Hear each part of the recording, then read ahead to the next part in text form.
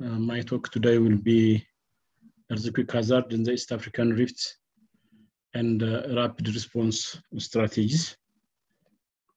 The content of my talk will be very brief.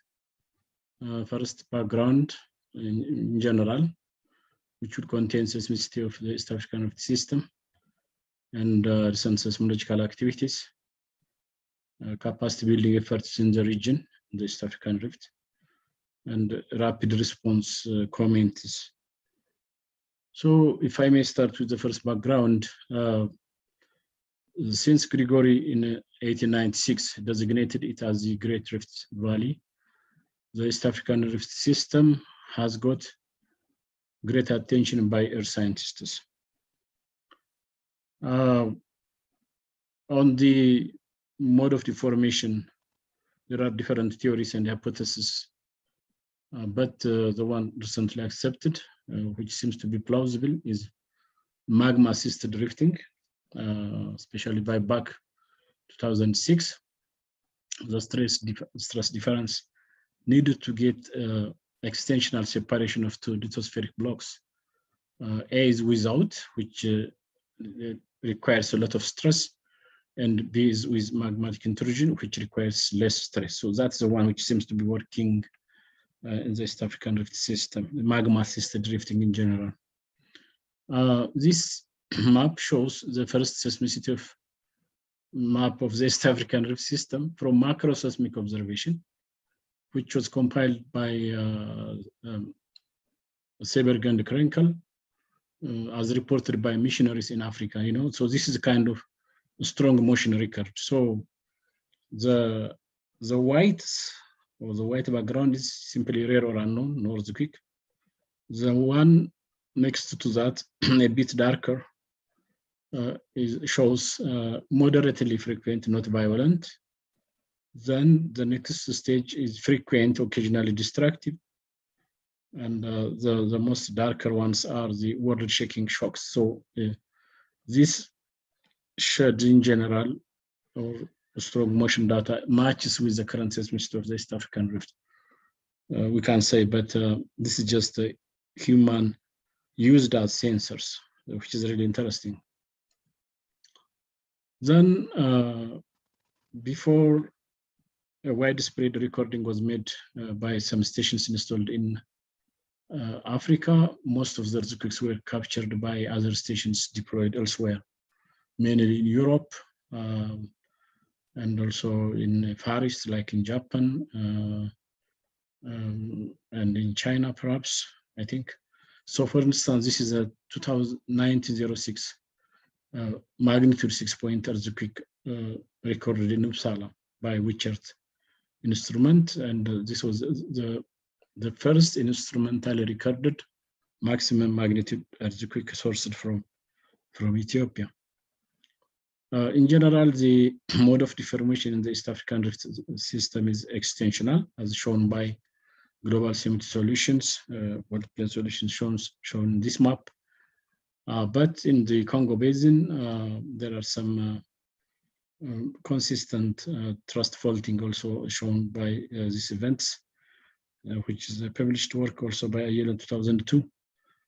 Otherwise, here and there you may find strike slip event or thrust faults along the East African Rift. We can't rule out, but statistically that's insignificant. In the East African Rift in general, earthquake depth increases when we go from the Afar region down to the Kavango Delta. Magnitude also increases likewise, but magmatism decreases also in that direction. This is the one by Craig et al. 2011. From tomographic work also, the Afar region is known to have very huge anomaly in the Shureb splitting. I mean, so Shureb values, I mean, because of the huge molten intrusion there.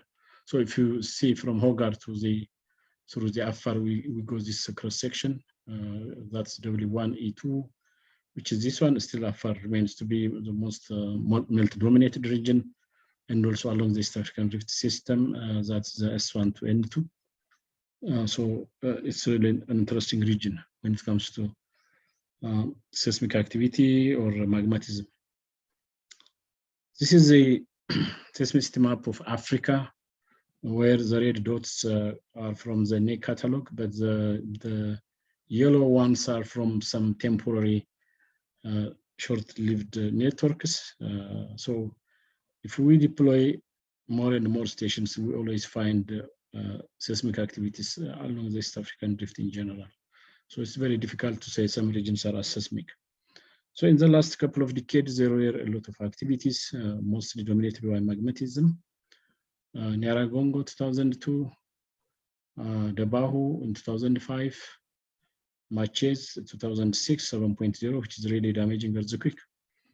And Natron 2007, also the dike intrusion and volcanic eruption. This is Karonga 2009, actually the event occurred in 2009. This one is also in the Gulf of Aden region, submarine, and Nabru 2011, and Jebel Zubair also in the Red Sea. So in general, if we just consider the East African Rift, the last 20 years, there are some noticeable and very interesting notable activities going on.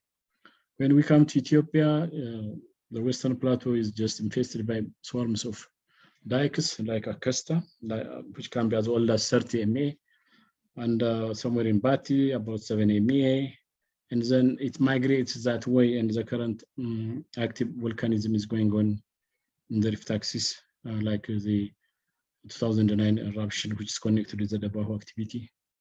And when we go into more details, again, in the last nearly 20 years, the most notable deformations somehow related with magmatism.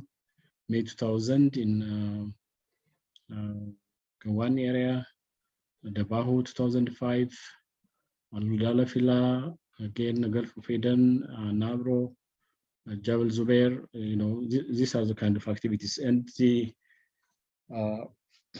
2005 mega dike intrusion is the most outstanding and more significant in terms of magnitude, and also remain for quite some time from 2005 to 2014, I guess, as it was also published by Wright et al. So when we come to Sub-Saharan Africa or East African Rift proper, we may not notice that, but very damaging earthquakes, 6.8 and above. These red dots that you see here are very significant in damaging earthquakes, 6.8 and above. But in the past, when there was no technology and urbanization, the little Tukulu houses can stand comfortably.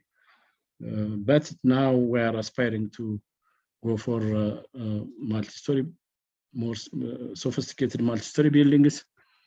The chance of those kind of earthquakes to occur is still the same. I mean, nature will continue the way it was, but the urbanization is increasing, and the degree of damage and the risk certainly will be terrible in the near future at some point. It's a matter of time.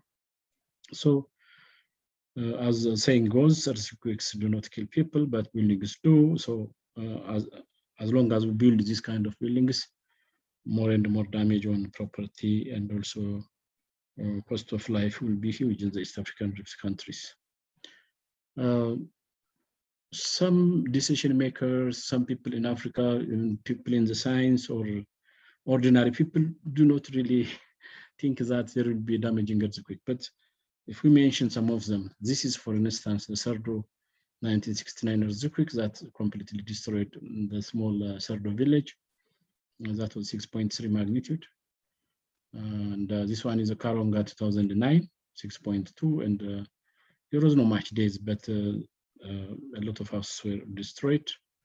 This one is a Kagera 2016 in Tanzania, Western Tanzania, 5.9, 16 people died. So really significant damages are there, really, honestly speaking. So capacity building efforts. Now, how are we capable of monitoring every activity in the East African Rift? Not really, because it's not the same capacity that exists in every country. The activity and the natural process is very interesting in exotic science, but there is no really credible capacity in every country. So one of the endeavors was the Africa Array.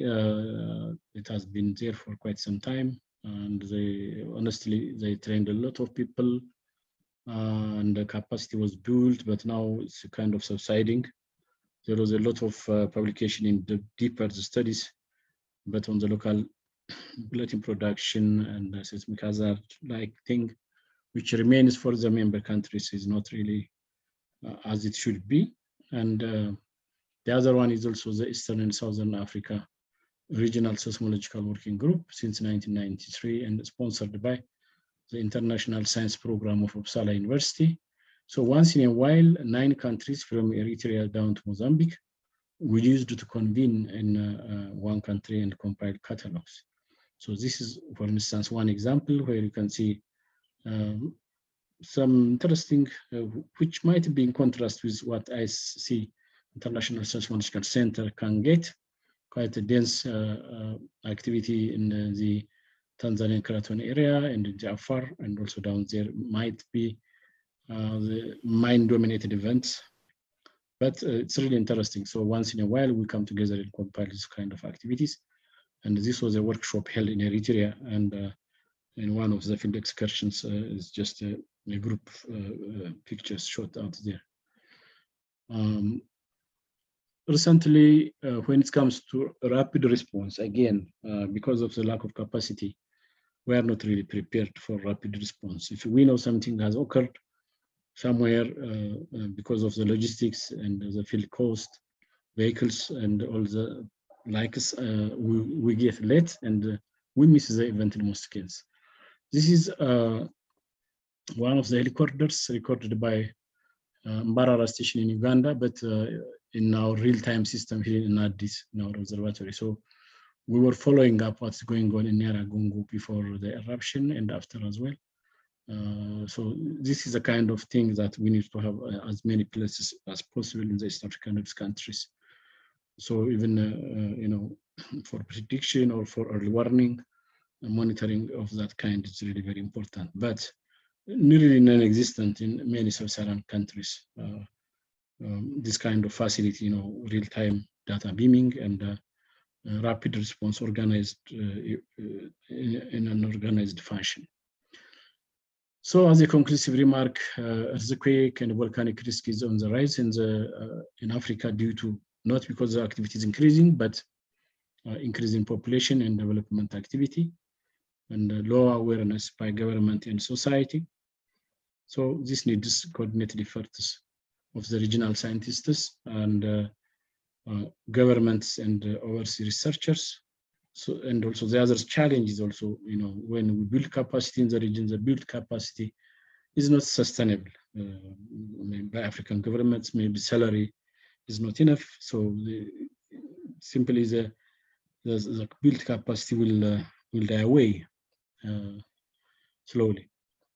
So the challenges and opportunities, there is an opportunity of building research and monitoring capacity of earthquakes and volcanic activities by collaborating with overseas researchers, as we do here. But the challenge is how to maintain the build capacity, as it was commented earlier, as the attention of governments are episodic, like the natural events, and communications are also one way. Government authorities, you know, they knock your door and they get you down there when they want to. But if you want some help and assistance from the decision makers, they will not let you in. So that's a big gap. In general, our daily life overoccupies us, which deters us from fulfilling our professional duties that will eventually motivate also brain drain. So I think with that, I put my message quite well, and that's all I can say. And thank you for your attention. Thank you.